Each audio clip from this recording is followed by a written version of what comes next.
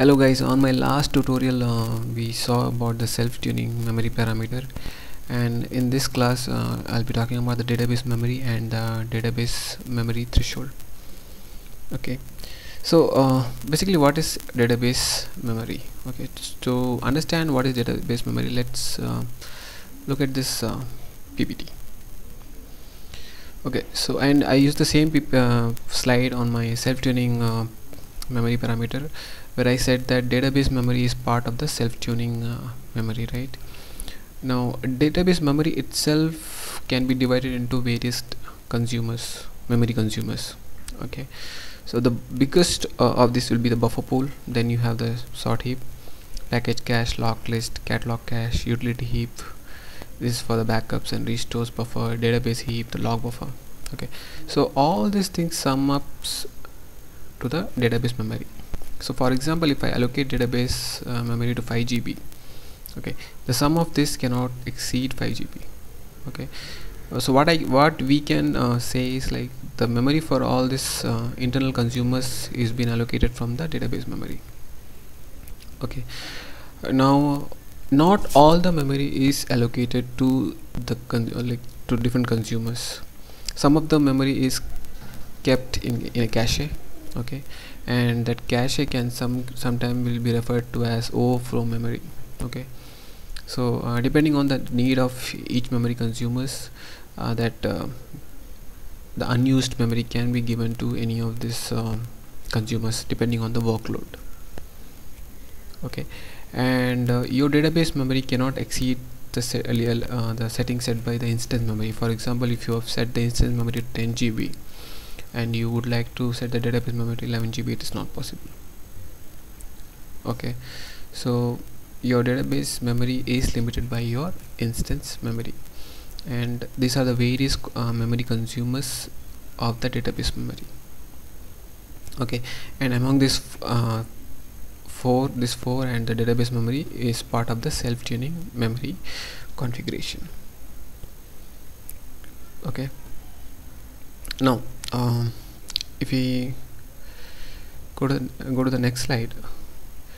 Now one thing I missed when I explained about the instance memory was how you can set the instance memory on what is the max value, right? What is the max value of the instance memory you can set on your system? Now we know that on a Unix or a Linux system we have a concept of swap or paging memory. Okay, now basically that you use it part of a disk to act as a RAM or you can say it's a real memory, right? Now, so if you say I have a 5 GB of RAM on my system, okay, which is the real memory, and I have another 5 GB of swap memory. Okay, now these two sums up to be called as the virtual memory. Now I have a virtual memory of 10 GB, right? 5 GB here, 5 GB here, and my virtual memory is around 10 GB. Okay, now when I declare the instance memory, I can declare up to a max value of the real memory only. Okay, I cannot look at the virtual memory value, and I can set the instance memory to 10 GB. So my instance memory value will be limited to the value of the real memory. Okay, which should be 5 GB. Okay, now but as your database started to work and your workload start to increase, right, and depending on the workload, what will happen is this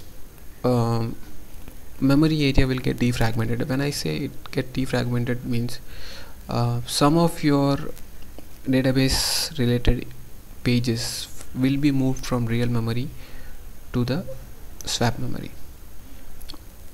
Okay, so what I mean to say is, when you define the instance memory, it is limited by the real memory. Okay, but as soon your work starts on the database, it tends to move to the swap memory also. But the sum of real plus swap for your database activity cannot go beyond 5 GB. Hope I'm making it clear.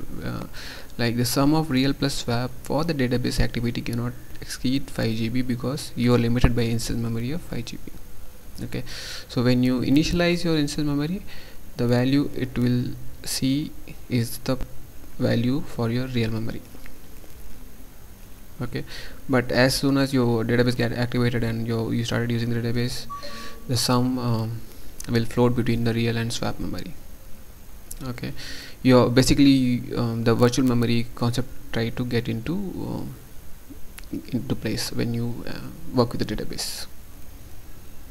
Okay, so I hope I'm making the thing very clear here.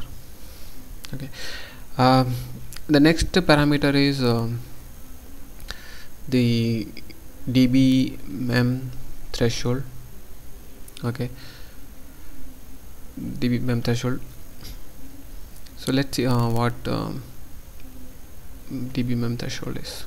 Okay, now imagine this is your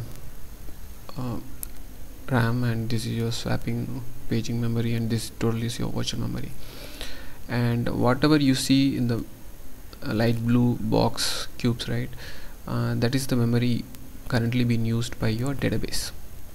Okay, so from here till here it's all database memory, and rest of the memory is used by the OS or any other process.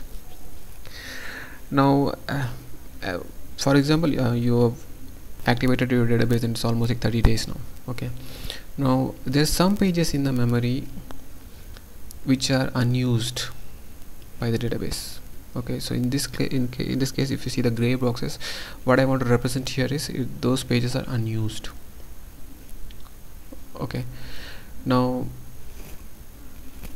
when a memory page is unused at the database level, we can tune the parameter DB mem threshold so that it can release those pages from the allocated database memory, and it can give it to other process or to OS.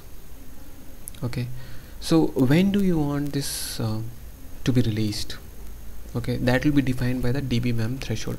Now by default it is set to 10, which means when the total unused pages, it's 10% of the total pages allocated, right, it will be freed from the database memory to the OS.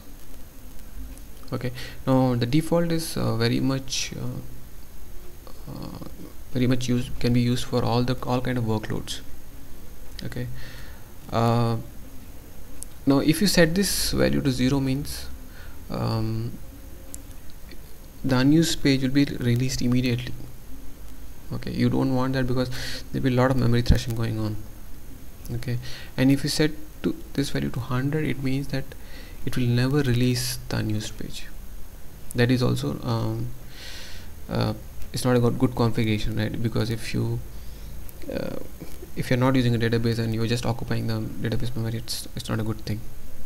Okay, so 0 means it will be released immediately, 100 means it will not be released.